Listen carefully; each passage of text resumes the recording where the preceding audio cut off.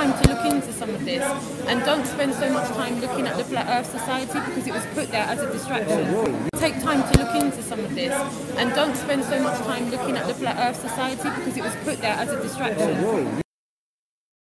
Hello everybody, I hope you're doing good today. This video may contain copyrighted images, audio, and or video being used underneath the Fair Use Act to expose the charlatans. It's Flat Earth Outtakes number 12. Roxanne Glenn, charlatan exposing the charlatan. Have a good day. Claim that's been taught to you, to me at my school. Who teaches us at school? The Ministries of Education. So we have taken it upon ourselves to question the claim that's been made and look for supporting evidence for that claim.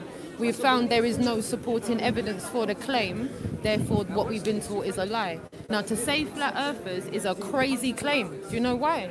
Because now the burden of proof is on that person. So you would need to find a flat earther here to have a conversation with. There are no flat earthers here. Do you know what that is? That's a psyop made by the Flat Earth Society, bruv. To make people look stupid. To make people think about a pizza dish in space.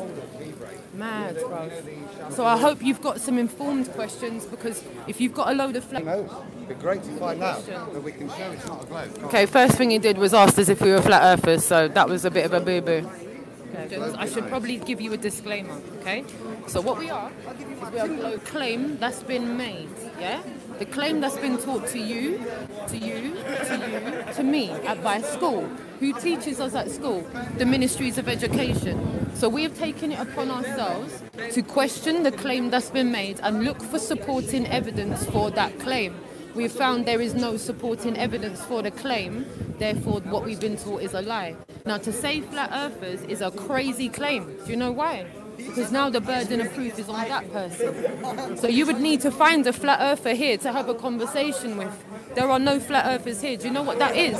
That's a psyop made by the Flat Earth Society, bruv. To make people look stupid. To make people think about a pizza dish in space. Mad, bruv. So I hope you've got some informed questions, because if you've got a load of flat earther questions, bruv, you should have found the Flat Earth Society to ask them to. So I'm in the wrong...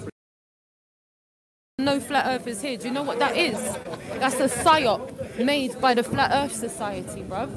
To make people look stupid. To make people think about a pizza dish in space.